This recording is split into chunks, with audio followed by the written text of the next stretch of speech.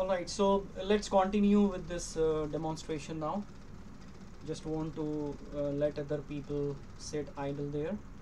So what I was explaining is that the simplest way of making a program in Scratch is that you bring the block here in the coding area. So you can see I have this block move 10 steps. I want to run this program, just click on the block, and now you can see that the cat sprite is moving towards the right hand side on my screen. Okay, so that's the simplest way of running the program. But this is the simplest but not the standard, and you can say the most suitable way of running the program. And this is a kind of layman's kind of thing to do. So what we can do here is we go to the control category. You simply click on the control category and you will find this when flag click button here. It's in the events actually, sorry.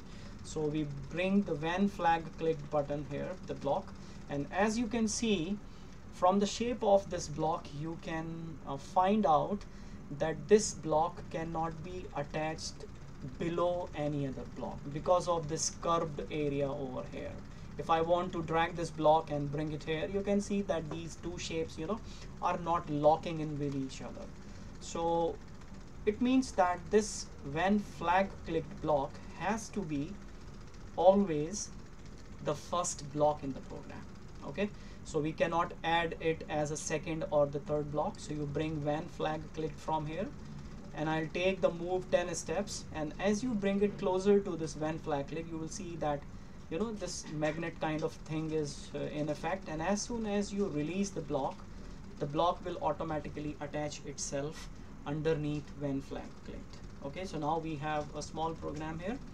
When flag clicked, move 10 steps. Now what it says is that if I click on the flag button over here, this flag button is also called as go button, but I want to call it as flag button because you can easily connect the shape and the name of the button together. So if I click on the flag button, what it is going to do is it will run the block which is here, when flag clicked. So when flag clicked block will run, and because immediately after the when flag clicked we have moved 10 steps, then the move 10 steps block will work, and after that my program finishes. Okay, so let's do that. I click on the flag button and now you can see that the cat is moving. Okay, the same thing was happening when I was clicking on this move 10 steps alone, but that's not a standard way. That's not a good practice in the Scratch programming. The good practice is that you must click on the flag button and have this block here. So it just shows us a kind of in control of what we are doing, and it also shows me that this is where my program is starting. Okay, so that is the simplest way of doing this. Now in this program we don't need to use the stop button. Why we don't need to use the stop button? Because there are only two blocks, and when these two blocks finish running, when they finish their execution, then the program is automatically stopped. It's no more running. Okay, so we don't need to use the stop button in case of this program. So that's the simplest way of how you can create a Scratch program. Okay, now let's make something meaningful. Let's make something which we can actually enjoy, which we can actually admire as our own creation. So what I'm going to do here is that I will bring another sprite into the picture. So I'll add one more sprite to the program. You click on the add sprite button, which is over here in the bottom right hand corner of the screen. You click on it, and then I will choose another sprite, and let's say I want my cat sprite to have a conversation with someone else. So let's say I want to have a conversation with which sprite?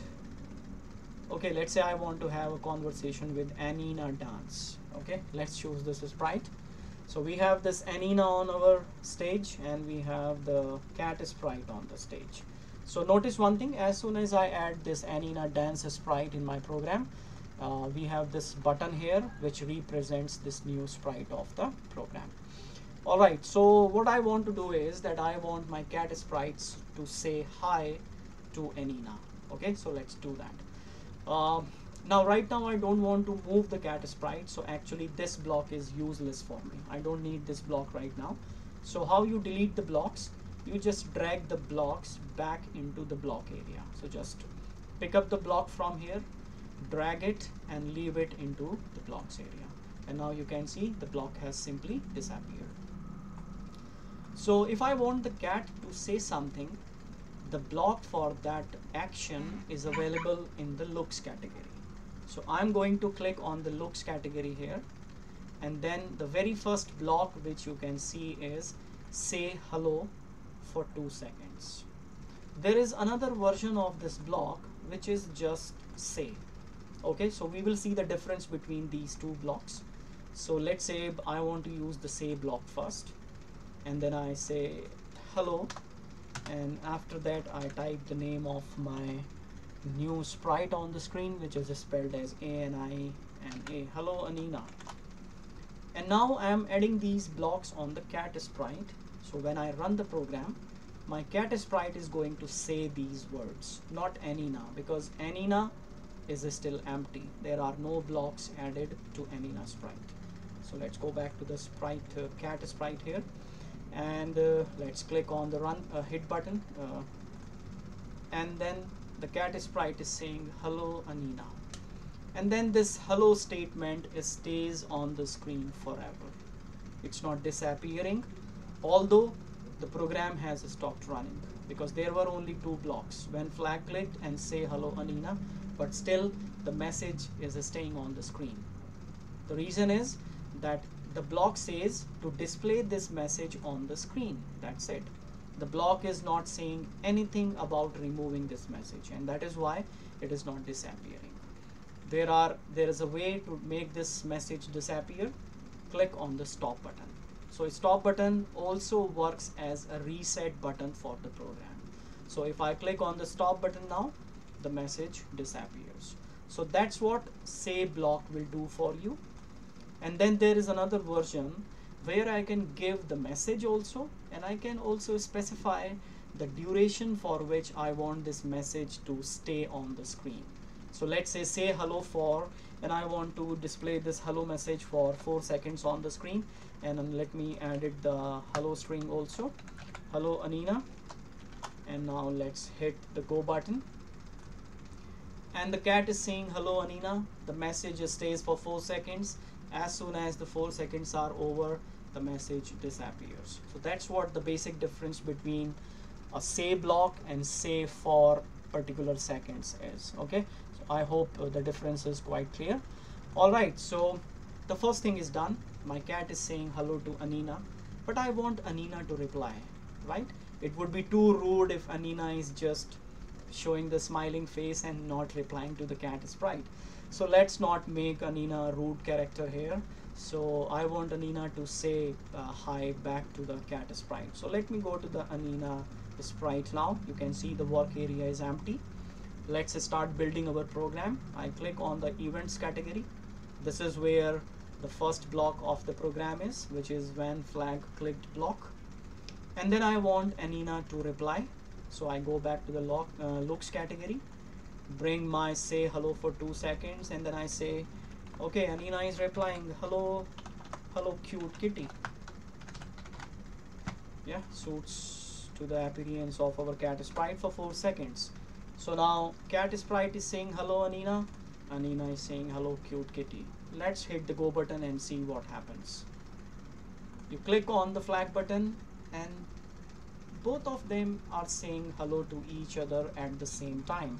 I will make it full screen and click on the flag button again, and now you can see both of them are saying hello to each other, right? But that's not what we want to do. First I want the cat sprite to say hi, and then I want Anina to reply. So I want to have a conversation here actually. And how to do that conversation? What's happening here is that when I say, I don't know what's happening. Then it got reconnected, I guess. Okay, I'm sorry, just hit a technical snag again. I was disconnected for a while. All right, so I'll continue with what I was saying. So right now they both are displaying the message, but they are not aware of each other's actions. Okay, so what I want to do here is that when cat says hello to Anina, Anina must be aware of that.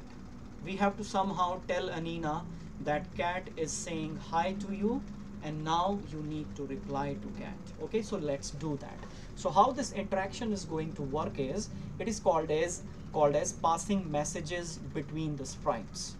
One sprite send a message to another sprite, and then the another sprite respond to that message, and that is how this communication takes place. So let's do that. So we go to the control events category, and in the events category you will find a block which is broadcast.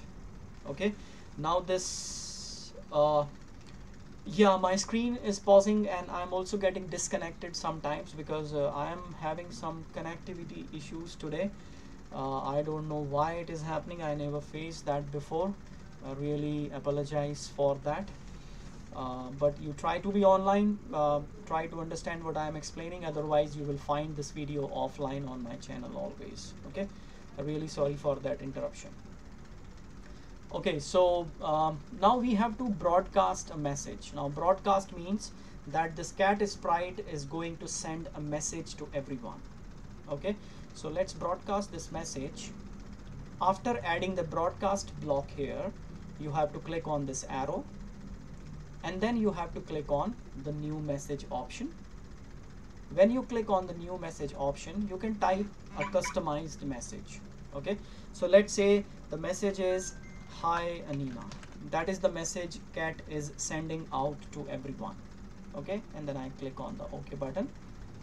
Now we go to the Anina sprite, and instead of running the program on the click of the flag button, I am going to say this thing in response to the cat's message. Okay, so try to understand what's happening here is, earlier this block is also when flag clicked, and this block is also when flag clicked. So both of these things were running when I was clicking on the flag button. But now what I want is, I want Anina to say this message, to say this thing on the screen after it has received the message from the cat sprite. Okay, so Anina is not going to say this when I click the flag button. So how we are going to do that? You click on the events category, and then there is another starting block, and this starting block is when I receive, and it simply means that when I receive this message from someone, Anina has no idea what cat sprite is. Okay, Anina is just looking for this message. So when I receive hi Anina, then I will say hello cute kitty. Alright, and now we don't need this block anymore, so we will delete this. Let me give you a quick overview of what we have done. Cat sprite is going to say hello Anina as soon as I click on the flag button. After saying hello Anina for 4 seconds, cat sprite will broadcast this message to all other sprites. As soon as this message is broadcasted, this message will be received by the Anina sprite, and as soon as the Anina sprite receives the message, she will say hello cute kitty, and now we have a conversation between two sprites. Let's see this thing in action. I will make my stage full screen and then click on the flag button. So this is where the cat is saying hello Anina, 4 seconds, and now Anina is replying hello cute kitty. After 4 seconds, the message disappears. Okay, so now we have established a conversation between two different sprites. Alright, let's not finish this thing here. Let's have few more exchanges between these two sprites. So as soon as Anina is finished saying hello cute kitty, now Anina is curious about our cat sprite. Okay, so now she wants to ask a question. So we go back to the looks category. We bring our say block here and attach it underneath the first say block. And then Anina wants to ask about Kitty, that where she's from which place, or how she ended up in this forest. How you ended up being alone in this jungle. So Anina is curious what this cute kitty is doing over here and asking for 4 seconds. Once Anina is finished asking this question for 4 seconds, Anina is going to broadcast a message, and this time the message has to be different. Okay, so we will click on the new message button, and we can say, why are you alone? That's the message sent out by Anina. Maybe, why are you alone, kitty? And once we type this message, we click on OK button, and now kitty needs to respond to this question by Anina. So we go back to sprite 1, which is our cat sprite, bring this block here when I receive. This time cat is supposed to respond to Anina's question. This is what Anina's question is, why are you alone, kitty? And in response to this message, kitty is going to answer, I'm lost. Can you help me? And let's hit the flag button now and see what happens. So we starting the conversation from the beginning. Hello Anina, hello cute kitty. Now Anina is going to ask the question, how you ended up being alone in this jungle? And I'm lost, can you help me? Alright, so that was a very quick example of how we can make a short story animation. Although there was no movements, no motions, no sounds, this is not what exactly a designer would want to do, but this is just the beginning. And as you can see here, that by the help of using these 5 blocks on the cat sprite and these 4 blocks on the Anina sprite, we are able to make a very short animation in a very short duration of time and without knowing much about the Scratch interface. Okay, so that's what the beauty of this software is, that anybody can start learning to program within few minutes. Alright, so guys, this was the whole objective which I set for my live session today, which is the session number 1. The objective of this session was to show you how to install the Scratch program, to make you aware about the different parts of the Scratch window, and also to show you how we can create a program, how we can run a program. And then we saw that how quickly we can make a small animation, a conversation between 2 sprites. So I would like to end my demonstration here, and for the next session, which is session number 2, which will be conducted day after tomorrow, I would like to keep these sessions with 1 day break so that you have got enough time to practice all these things which I have demonstrated by yourself. I also suggest you to note down any problems you face or any doubts which you have, and if I have viewers regularly in my live program, then I will be conducting live Zoom sessions also. I will share the link of my live Zoom sessions, and preferably on a weekend so that everybody is free. And in those live Zoom sessions you can ask me your programs directly, because it's a two-way communication on Zoom, and then I would be happy to solve all your problems there.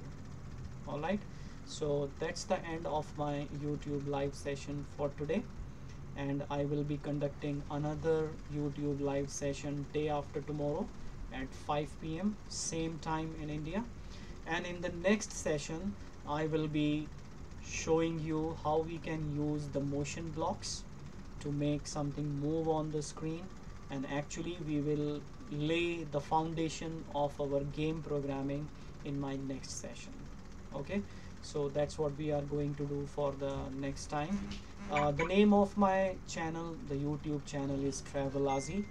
Spell it as Travelazzi. So please subscribe to that channel, press the bell icon so that you receive the notifications for all the videos I am releasing.